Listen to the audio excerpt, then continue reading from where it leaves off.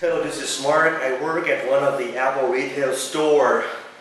Don't buy the low-cost iMac, the early 2014 low-cost iMac, the 2014 low-cost iMac 21-inch.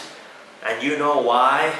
I have come up with a jaw-dropping, with extraordinary consequence due to my research. The low-cost iMac is $10.99 US. Am I right? The low-cost iMac. The 13-inch, early 2014, is $9.99. Right? 1.4 gigahertz, 4th generation Intel Haswell processor. The integrate GPU, the integrate Intel 5000 HD, the onboard GPU, 4 gigabytes of RAM. This one is $9.99. If you increase the RAM of this one, you go to the Apple online store and you go to the CTO or the custom to config page, and you add more RAM, you increase the RAM to 8. The price will be increased to $10.99. Exact same amount as the low-cost iMac. You should not buy this one. It's going to be slightly tricky for you. You're going to have to think clearly. Number one, this is not a new iMac 2014. It's not like early 2014, mid 2014 iMac. No! It's merely a stripped down model of the iMac, late 2013. And the most obvious evidence to support or testify my word is you go to the custom drawer of the page and you upgrade to 1 terabyte fusion drive. If you buy the entry levels iMac 2000, late 2013, you're going to have to add $100 in order to get 1 terabyte fusion drive. But if you buy the low-cost iMac 2014, you're going to have to pay $150.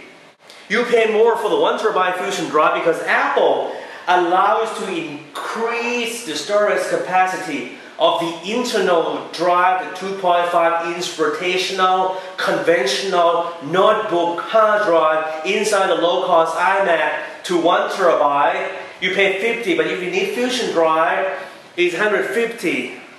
You got what I mean? It's a stripped down model, it's not a new model. It sucks. Why? Because first, 1.4 gigahertz Haswell 4th generation Intel processor, first time in the history. That you buy a Mac desktop computer, but you got a laptop grade processor. Use my setting, Mark, I don't do, CPU intensive tasks. Nowadays, an 82 years old granny does CPU intensive tasks.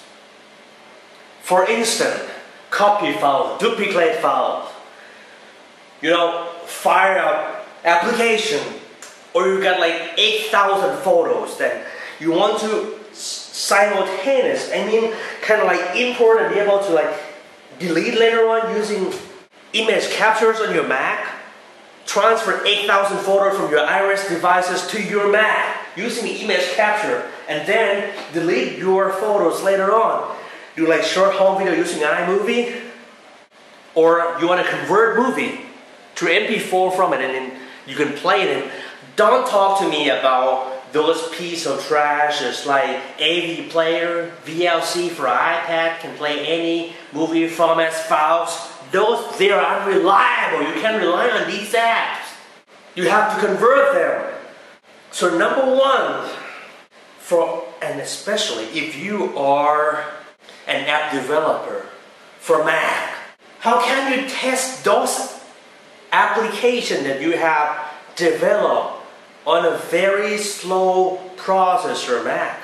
Your Mac is even slower than those regular conventional desktop Macs on the market.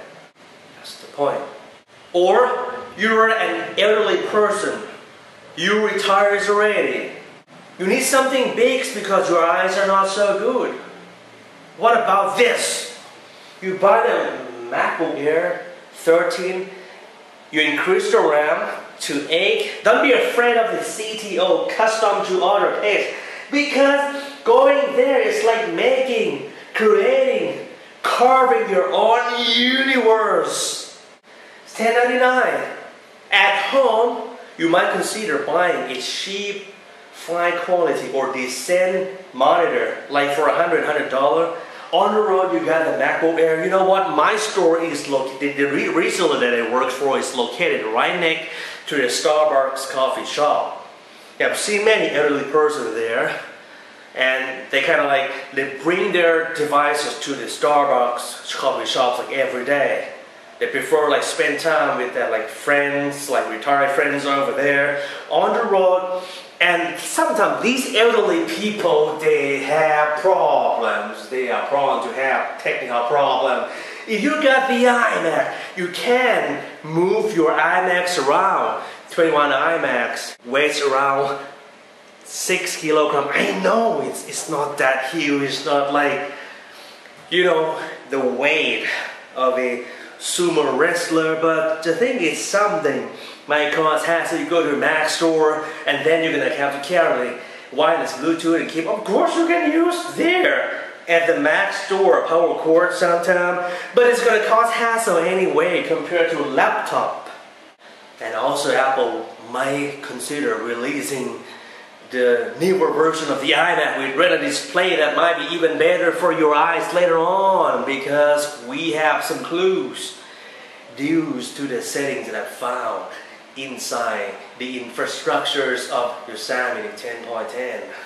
And when the time comes, you might think, shit, I shouldn't have bought the stripped down costly model. I was lured at the time because I was just a price sensitive but not value conscious customers. You buy this one $9.99. You pay $100. You had 8 gigabytes of RAM, same processor. 8 gigabytes of RAM, same GPU. Of course, but the hard drive is uncomparable. The hard drive is uncomparable. Why? Because this one is PCIe flash storage. Lightning fast. Of course, the storage capacity is very slow. But did you know that since the SDXC cards become cheaper, up to 2 terabytes, less than $100 nowadays, you can buy the 128 SDXC card, slide inside properly, store your media files on that. You can't compare this because the iMac is not a desktop computer, it's merely a laptop. The iMac 21-inch uses a conventional 2.5-inch running at 5,400 RPM. It's merely a laptop with, you know, this time a notebook class processor. We don't need Haswell on the iMac. Beyond that, I'll give you a little secret, because they got tons of Haswell 1.4 gigahertz processor in their stock rooms in the factory. Why? Because they have failed to make the sale for the MacBook Air. We don't need Haswell is slow, it's power efficient, but the iMac doesn't have a built-in battery. Then you'd have to concern about the iMac battery life. That's the point. Who needs Haswell for iMacs anyway? It's already plugged into the wall power outlet. What? Oh, the keyboard of my MacBook Air. I mean, in early 2014 looked down because I put a. This one is not silicone. It's called ultra thin thermal petroleum plastic.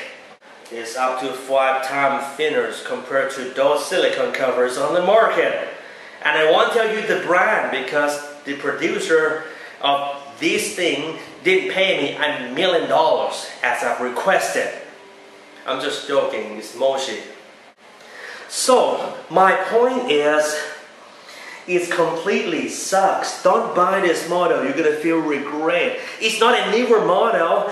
Apple didn't sacrifice a penny for your purchase because it's a stripped down model.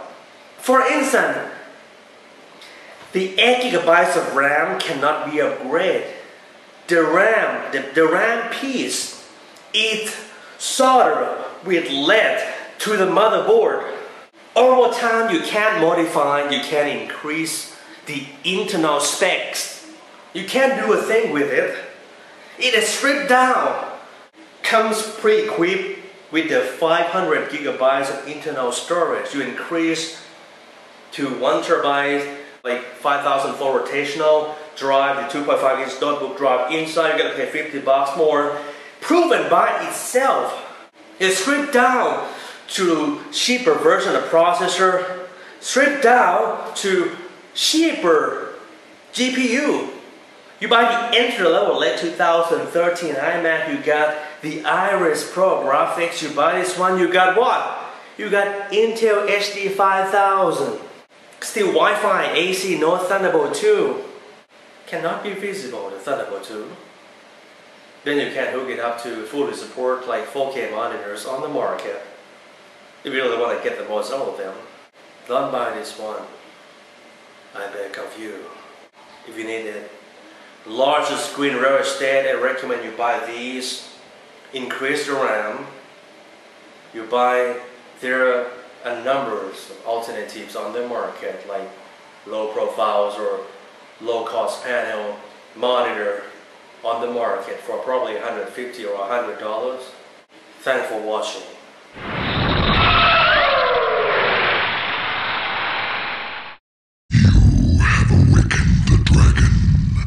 So you will be granted one wish. What is your desire?